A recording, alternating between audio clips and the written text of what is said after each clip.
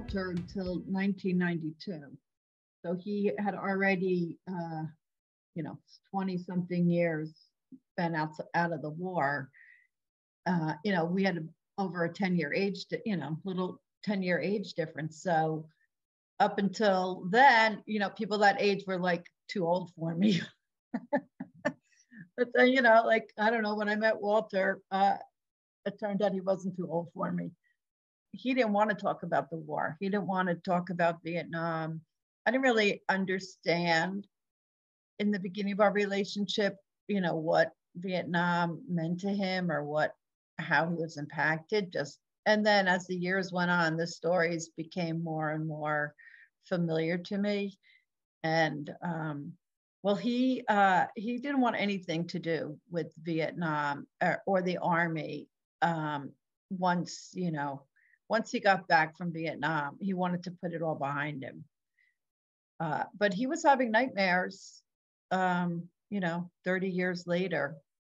But then when he did get sent to Vietnam, he got sent to like one of the worst places.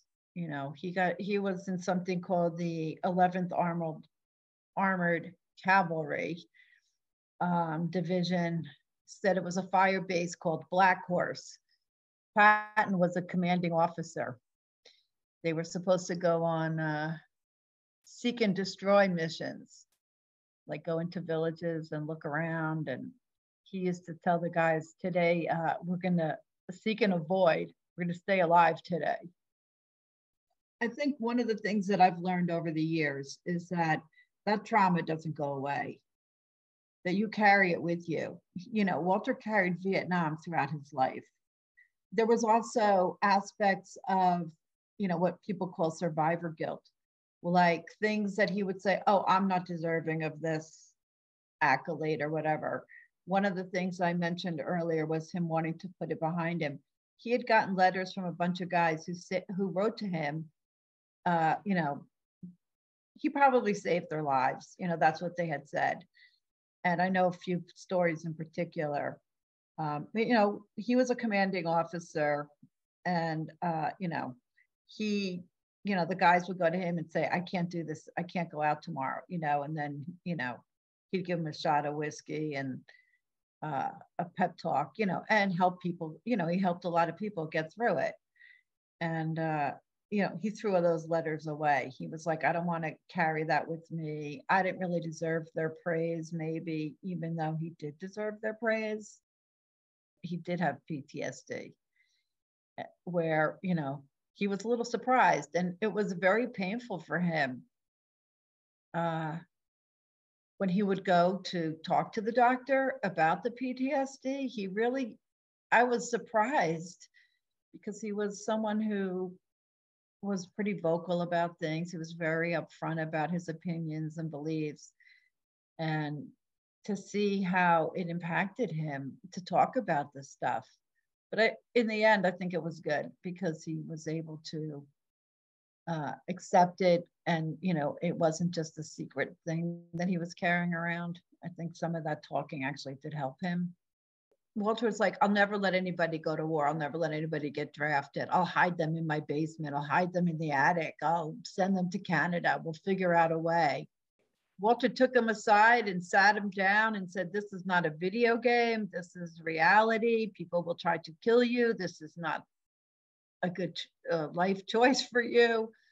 And I don't know what else he said, but actually, when Walter passed away, Lenny's son came up to me and he said, Walter is one of the two people that changed my life. He had such a big impact on me. Walter Kissley was my husband. We met in 1992. I was in my early 30s and he was in his early 40s. We met in New York City, but he was coming up here he was pretty much had relocated up here and separated from his second wife at the time. And so he was the reason that I moved to Ankrum or Gallatin. We started out, switching our time back and forth. And then after a couple of years, he convinced me to stay up here full time. So we built a really pretty good life together.